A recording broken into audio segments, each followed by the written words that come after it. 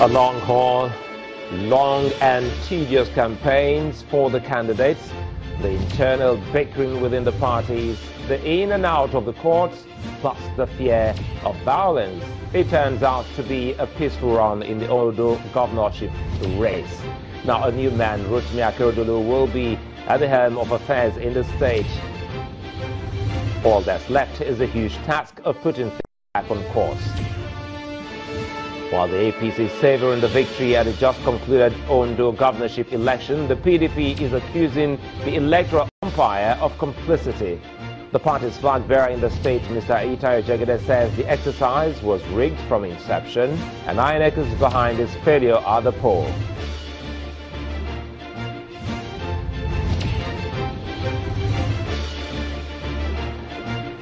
That's our focus tonight on the program.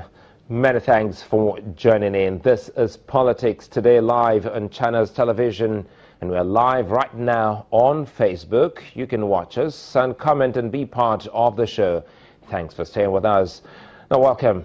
Again, I'm Sulaiman Alede. One would have thought it's done and dusted and the parties would move on, but not so fast, as many are still talking about the issues before and even after the election. Today, the PDP has said it is rejecting the outcome of the election.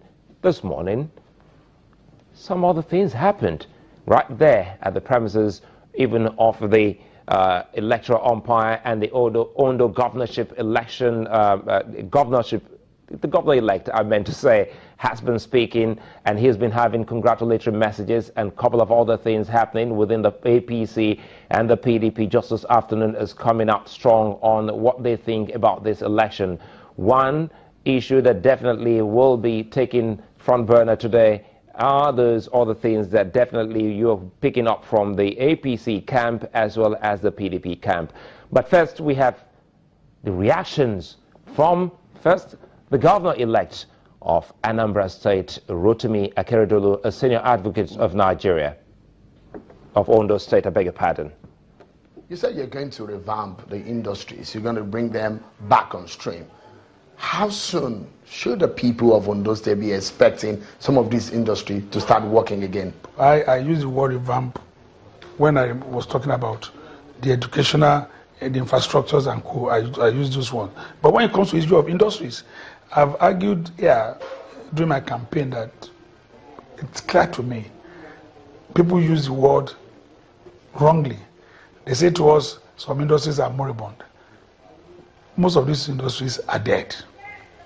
So it's not easy to wake up a dead person, just like an industry can wake it up. But the important thing is that industrialization is important to us. And we are going to have to get as many people as are interested. We have the sand for glass industry in the south. It's not necessarily we are going to go back to Oluwa industry. Oluwa, the furnace there might not be able to, is already, the technology is no longer in use. So all we need is to have people come, provide the enabling environment for them, then they start another one. And it might be in the same premises. There's nothing, we already have this thing there, but it's not necessarily that we are revamping Olua, but we are having a new industry that will produce glass. We have industries that will do on ceramics, like we have in Ifon. We have thinking about what we have on cement that's supposed to be in Nucleus area and co. So those are things we are talking about, is that before now, and I know that in the next few weeks, many more will come.